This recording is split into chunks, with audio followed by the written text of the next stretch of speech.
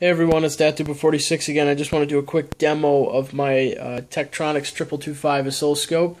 It's a 50 megahertz analog oscilloscope, and it's in fairly good condition for the price I got it.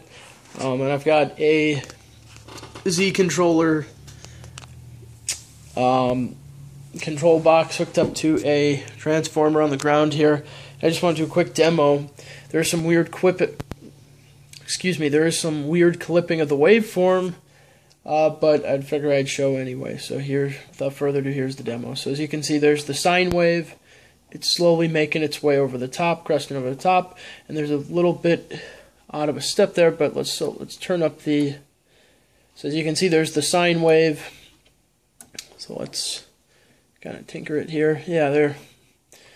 And that's at full 20 volts per division. This is a very large waveform, as you can imagine. I mean, this full scale voltage is about 20 volts, so this makes sense that it's up that high. As you can see, there are some weird steps going on in the screen here from the amplitude, but the sine wave still is there. So we're looking at about 20 volts peak to peak right now, and yeah, so just figured I'd do a quick demo of the 2225. Playing around with it a little more, trying to figure out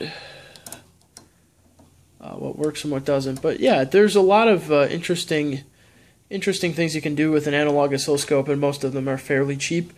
I would suggest picking one up in person because shipping on these things is ridiculous, and they're really not worth what you'd pay for it shipped.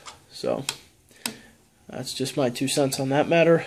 But otherwise, I hope everyone's having a great day, and I'll be back with more fun stuff. With this video, as I promised months ago, will be coming the A-stable multi-vibrator for the railroad crossing flasher circuit. This is if you just have 2 bulbs and 1 tied post for ground.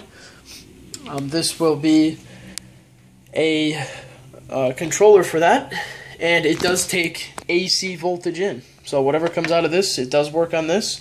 It will work on what comes out of the wall. So more to come with that. But anyways, if you haven't already, subscribe, and I'll see you next time. Goodbye. Bye.